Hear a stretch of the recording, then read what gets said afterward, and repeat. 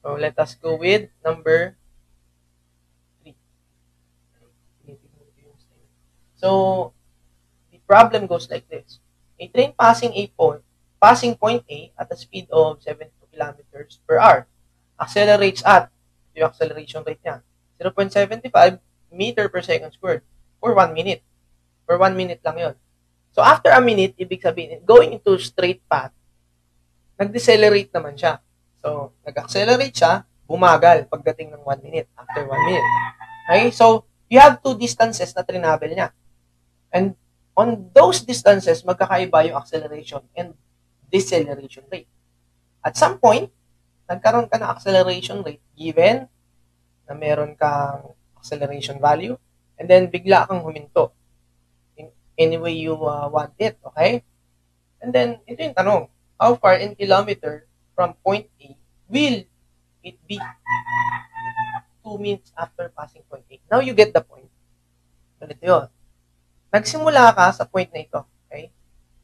And then, you traveled for 1 minute kung saan nagkaroon ka nitong acceleration rate. Yes. And then, after some point, bago ka huminto sa punto ni point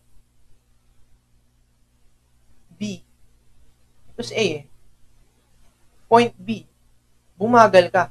Hindi naman pwedeng hanggang dito, mabilis ka pa rin. Okay? You will stop. Okay? In order for you to stop, kailangan magkaroon ng acceleration rate. Okay? Now, how far daw yung itrinavel niya? So, meron kang S1, meron kang S2. How will you do that? Ganito yan. Okay? All you have to do is convert na ba? No, not yet. Huwag ka na mag-convert. Okay? So, S1. Ito gagamitin mo. Meron kang S1, meron kang S2. So, S1 muna. Hanapin natin. Kasi meron ka ng given sa S1 na A. Meron kang rate nito. Mahanap mo siya. Okay? Yung S1. So, meron kang V1 or VO. Yan. And then, merong acceleration, yes. And then, meron kang time, which is in 1 minute. 1 minute. Okay? 1 minute. Along. Yan.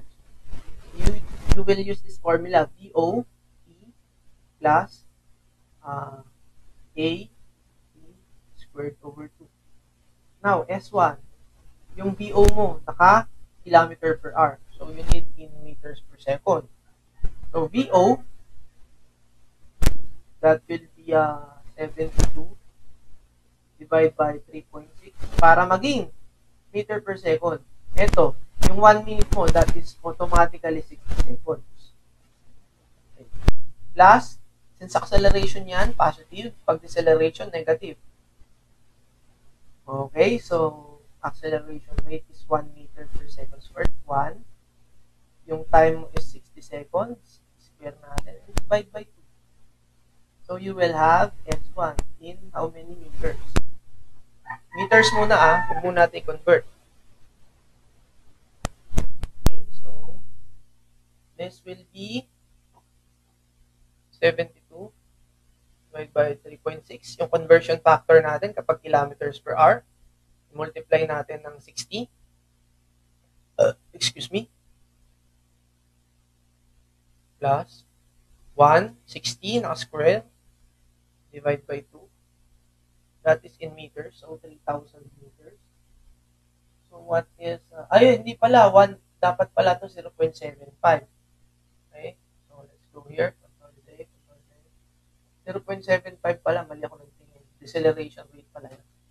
So, this will be 0.75 times 60 squared over 2. So, baguhin na lang natin dito. Okay, this will be 0.75 times. Okay, this will be 2,550 meters. So, that is S1. S1. 2,550 meters. So, let us set this aside. Kukunin naman natin si S2. Now, the notion for S2, wala kang given na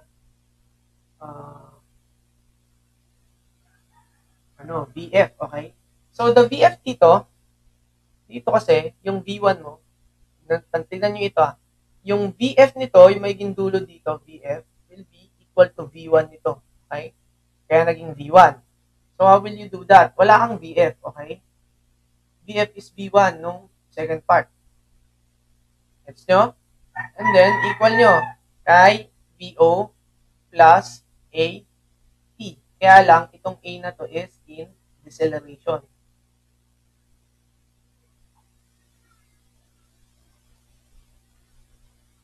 And decelerates.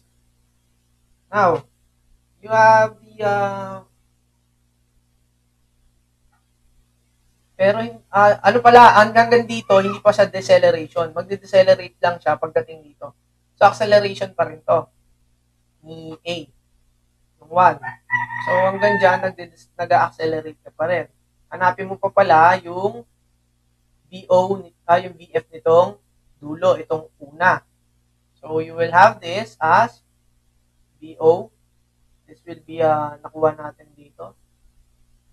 That is 75 over 3.6. 7.3. 72. 72 over 3.6 plus 80. That is 0.75 multiplied by acceleration is 1 minute. That is 60 seconds. 60 seconds yung time. Okay, the answer will be for BF. Okay, this will be on 7.72 divided by 3.6. 3.6. Okay, plus 0.75 times 60. Mas malaki ito.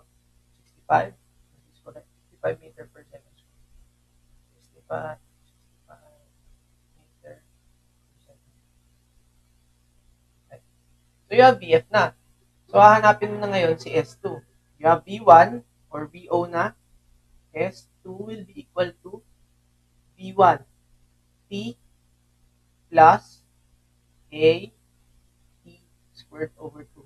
Now, ito na pala yung merong deceleration.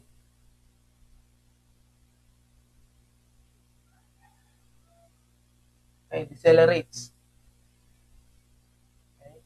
It decelerates at a rate of 1, negative 1.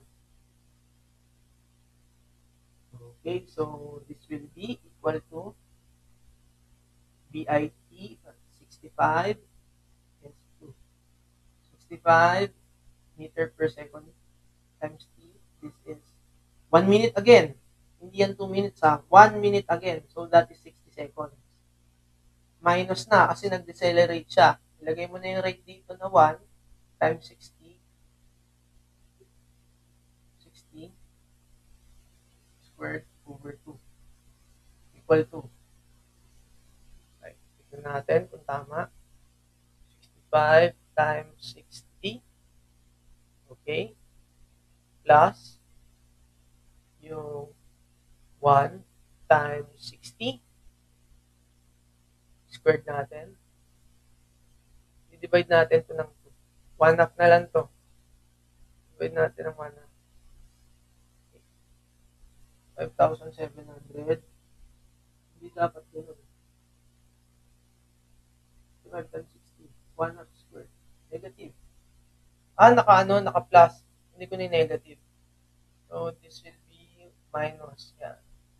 Okay, so 2,100 meters. So, correct. 2,100 meters. 2,100 meters. Okay. So, this will be S1 plus S2. So, total travel niya is equal to S1 plus S2. Now, 2,550 plus 2,100 in meters. I-convert natin yan. Times 1 km per 1,000 meters. Cancel and then cancel. The answer will be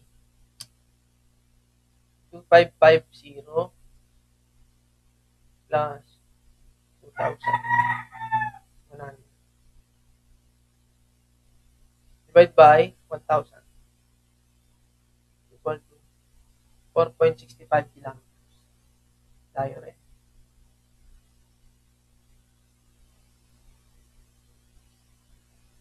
Okay, so you have now the answer for number